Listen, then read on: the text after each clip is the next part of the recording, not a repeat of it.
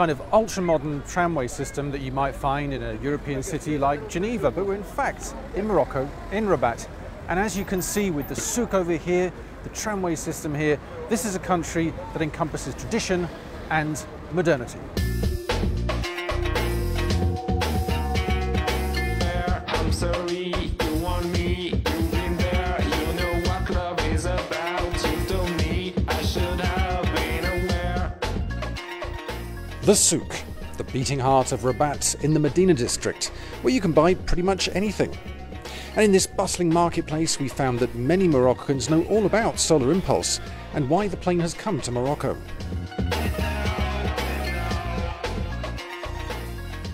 Je connais depuis, en fait, je pense il y a 2 ans, il y avait l'exposition du Bourget, où il a fait son voyage de Belgique, je pense la Belgique vers le Bourget. Il y avait un problème une panne en fait par rapport à la batterie, par rapport au soleil et tout ça, ce qui fait qu'il était reporté et après ils ont fait le voyage. C'était la vedette en fait de Bourget à l'époque.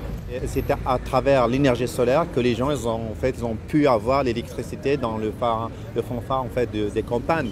C'est l'énergie solaire qui a permis à beaucoup de gens d'avoir l'électricité, de réchauffer, ce qui était impossible par rapport à d'autres.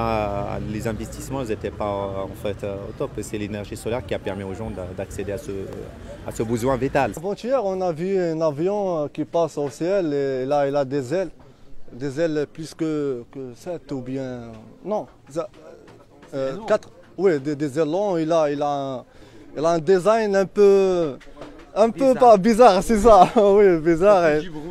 Il fait du bruit. Parfois, on a vu il reste constant au ciel. Il ne bouge pas, il reste constant. C'est bien pour nous, pour tous les Marocains, pour les Africains surtout.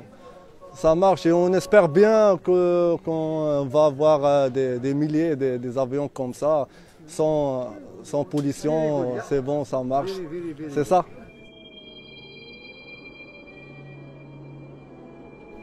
This is the Bouragreg Valley, the lungs of Rabat.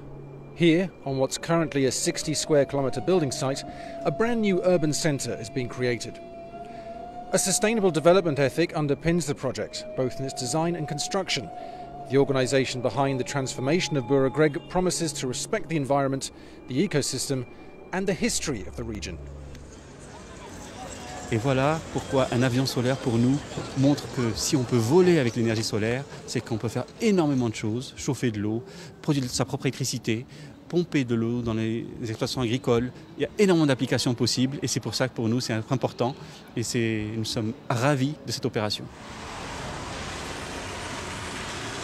Well, there you go, a little look at Rabat, the capital of Morocco, a city where tradition and modernity exist side by side, and a city where the importance of renewable energy and energy independence are clearly understood.